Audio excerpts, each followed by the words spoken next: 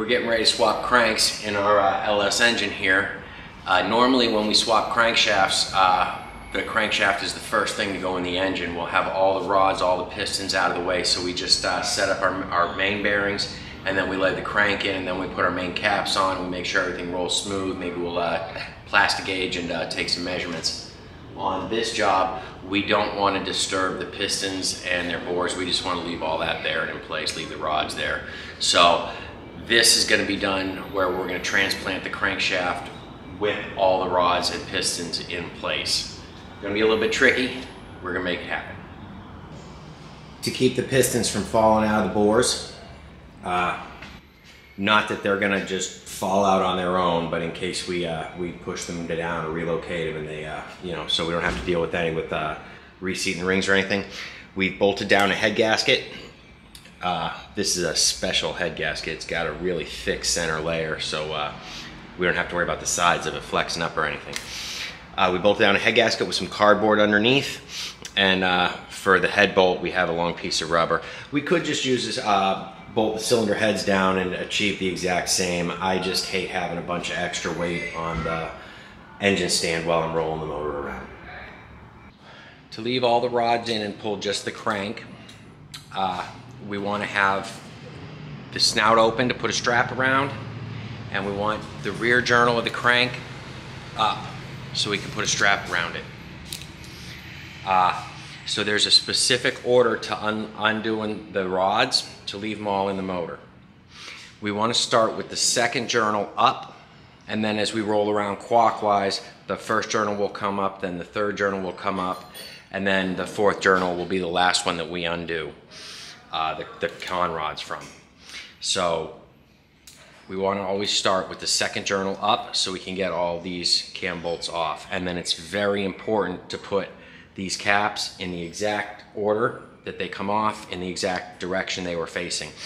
To help with this, I just use a paint pen and write the number of the cylinder on one side of the rod cap going across the brake. So going back together, we know it's going back in the exact same orientation and place. If we were going to if we were going to be cleaning these parts and you know, making them like new and stuff, then I guess I'd be marking them or something like that. But in this spot, there's no point to that. So.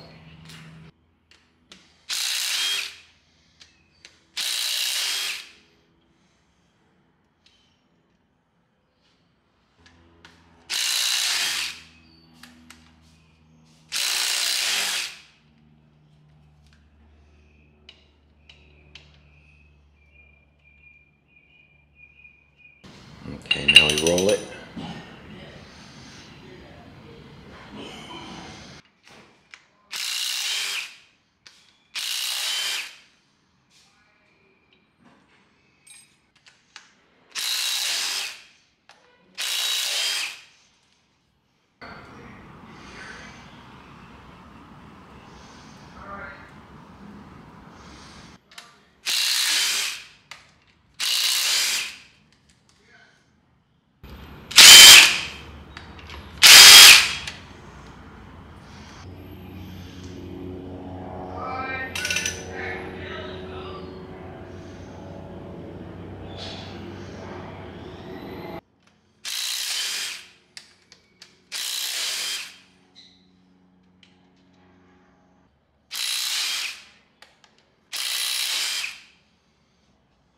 And now we can just push these rods down.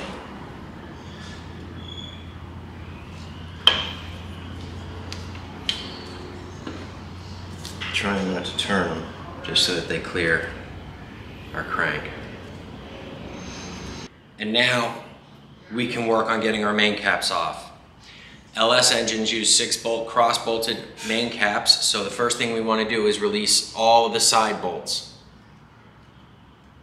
Then we want to release the outer bolts and then the inner bolts. And now we can carefully lift the crankshaft out of the hole.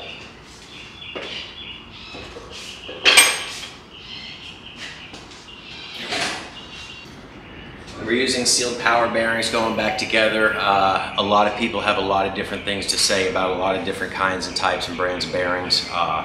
Sealed power is what your local auto parts store will sell you.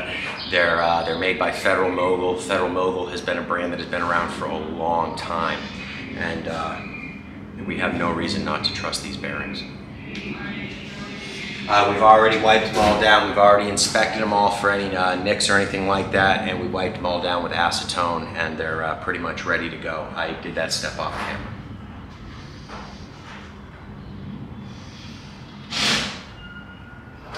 I'm always amazed at how just one little tiny little piece of a tab on one side can stop the whole bearing from wanting to spin. And that does it.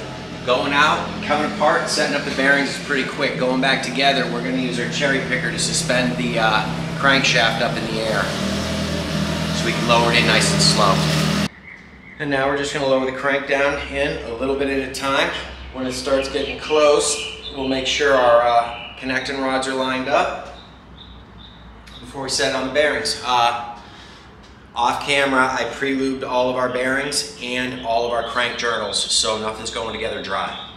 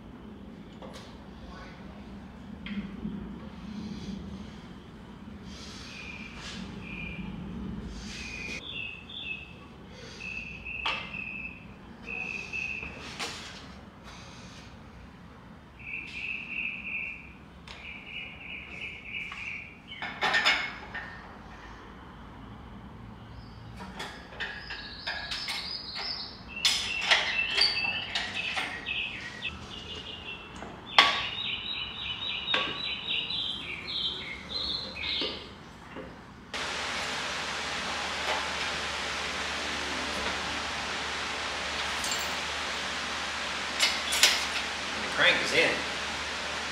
Now before we start putting even the main bearing or the main caps on, the first thing we got to do is we got to get all the our connecting rods reattached so the motor can be rolled around and stuff.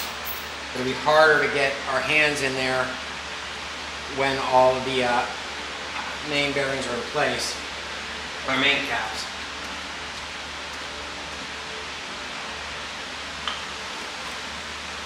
So right now is just a really good time for doing that. But we're done with the cherry picker. Here we are setting up our last bearing.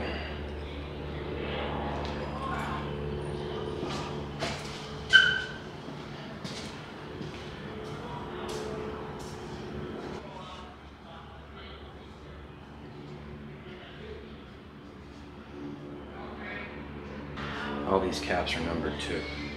I like to use an impact gun and just run my bolts down to 0 lash, maybe give them one click with the hammer lightly, and that's it. I'm going to go over all these bolts, take them all out one at a time, and make sure that each path has been cleared of oil before I torque them down. I just wanted to get the bearings back together and protect it before I start sending any type of impurities around.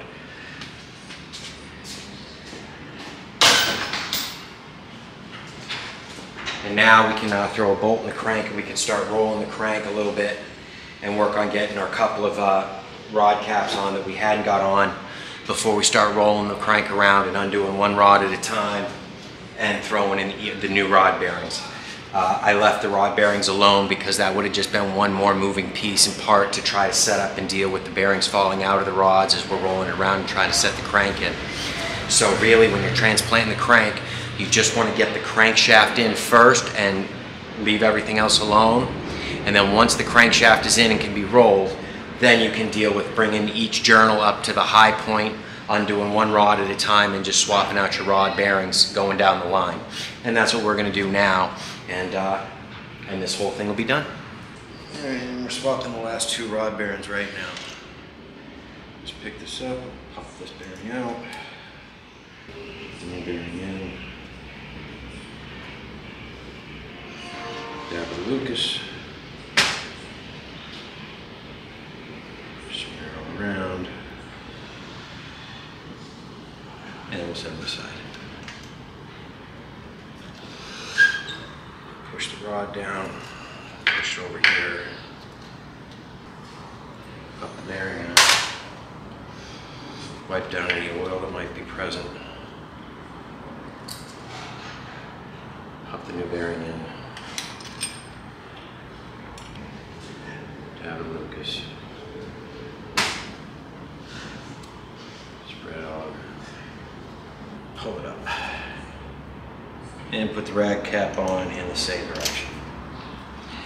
We haven't tightened anything down to this point. We're just swapping bearings and running stuff down to 0 lash. Once everything is done, we'll go back and we'll torque everything. We'll set all our torques right, and we'll be done with it.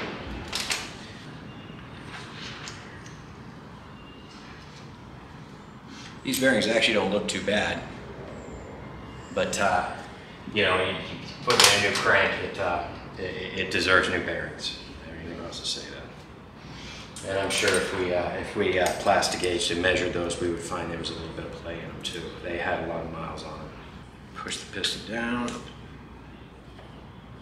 When we're doing this, we want to be really careful not to scratch the journal on the crank with the connecting rod. I'm pushing the connecting rod down enough that I could swing it the full throw and not touch the machine surface of the crank.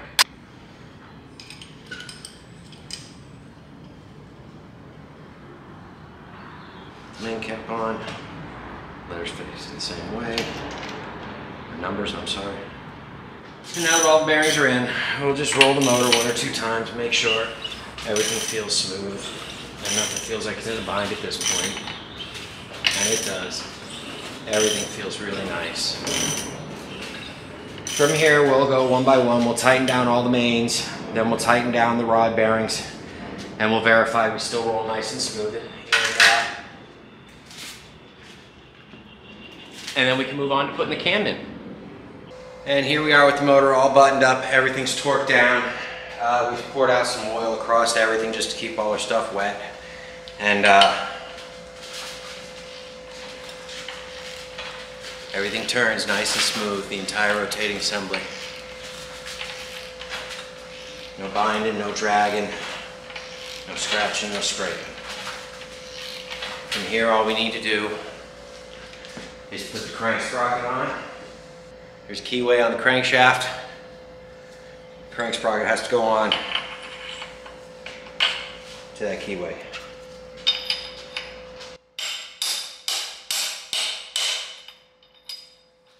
And then we can press it on the rest of the way. There's a couple of steps that we've skipped here on this process and are skipping, and I just wanted to take a quick minute and discuss those. First off, this is plastic gauge. This is how we measure clearances between the crankshaft and the bearing, and it's very important that we measure this, especially anytime we're swapping crankshafts. And the only reason I haven't actually done this on this yet is because it's a Chevrolet part number going into a Chevy crank that hasn't been milled. Anytime we mill, we're going to use over or undersized bearings, and anytime we throw in an aftermarket crank, it just introduces chances for things to be out of spec, and it becomes so important that we check and verify these specs. But from working as a tech for a whole career, the things that the manufacturer design and make, the manufacturer parts, are meant to be taken off a shelf and installed on a car at a dealership. And at the dealership, they really don't like people having to check and then mill and then check and then mill stuff. So from my experience, when you buy a crankshaft or an engine internal part from Chevrolet, it just goes right in and its specs are always right on point. Another issue is balancing. These crankshafts from the manufacturer are balanced to a specific bob weight of the engine that they are being used in. This crankshaft goes to LS3 So it is balanced to the bob weight of LS3 connecting rods and LS3 pistons.